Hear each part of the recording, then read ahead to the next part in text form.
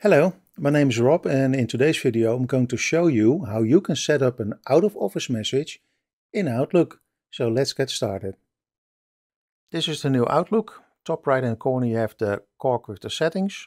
You click Account, Automatic Replies, you can turn it on. You can send a reply during a specific time frame. Let's say I'm going to go on holiday for 10 days. I'm going to block my calendar during this period, and I'm going to say I'm on holiday.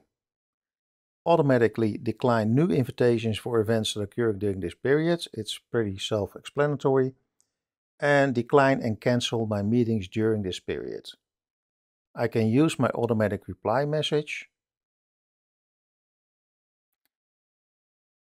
and cancel all my appointments that I want to clear. Send automatic reply inside my organization. I'm out of office inside organization. That's what the text that I'm just using for this video. I can send a reply to everyone outside my organization, or I can limit it to send a reply to only people within my contact list from outside my organization. So I'm going to send both a reply to people inside my organizations and people with a email address from outside my organization. And here's the cool bit. Save. You're going to close this. And now we're going to check Teams.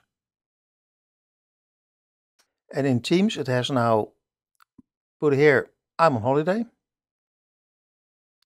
Put a bar on it. Cleared all my lunch meetings. All the way up to here. Because this one starts at 12 o'clock and I'm on holiday until 10.